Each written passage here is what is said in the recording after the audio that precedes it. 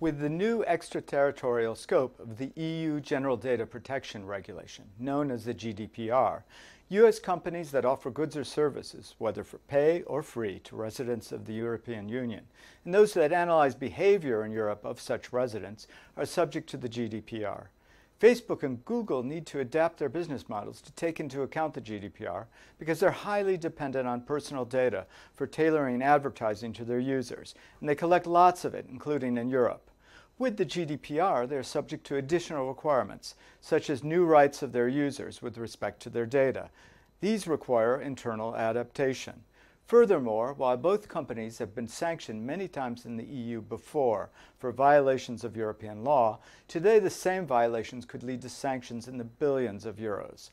Some of Facebook and Google's competitors, and here I think of Apple and Microsoft, have chosen to use their promotion of privacy as a marketing factor, increasing the trust among users. This has been described as the case for the new iPhones announced in September. This is also the case with Microsoft, which announced that it would provide the same user rights to its customers worldwide as those that it's required to provide to its European users under the GDPR. Incorporating privacy by design, finding other revenue streams, minimizing data collected, these would be ways for Facebook and Google to start their necessary adaptation.